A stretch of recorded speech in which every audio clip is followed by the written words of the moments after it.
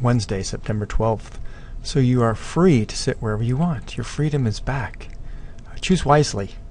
Make sure you pick a table where either you are meeting someone new or you're picking someone that you know that will bring out the best in you because you are going to work with them for a while.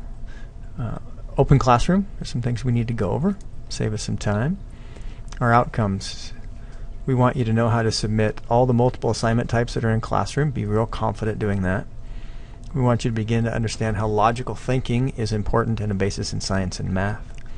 You will be working to help others turn in work in Classroom if they need that help, and then get the opportunity to attempt to solve logic problems. So here's our plan. We are going to stop and complete 1 through 4 and turn everything in.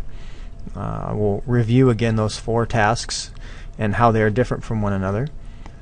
I want you to verify this with at least 2 other classmates. In other words, with Google Open Classroom, you're going to turn and have them look to verify that you have everything turned in, and you can see how Google Classroom lets you know that you have things turned in. We'll talk about suggested due dates. And what I mean by that is when there is a due date posted in Google Classroom, it is a suggested due date. And that means that it tells you the last day in class we will all actively be working together on a topic. It does not mean that you cannot turn in after that due date. You are not punished for late work. Your grade is not reduced. It is not in an effort to encourage procrastination. I don't worry about it so much because I know other classes that you are in do keep you due date bound.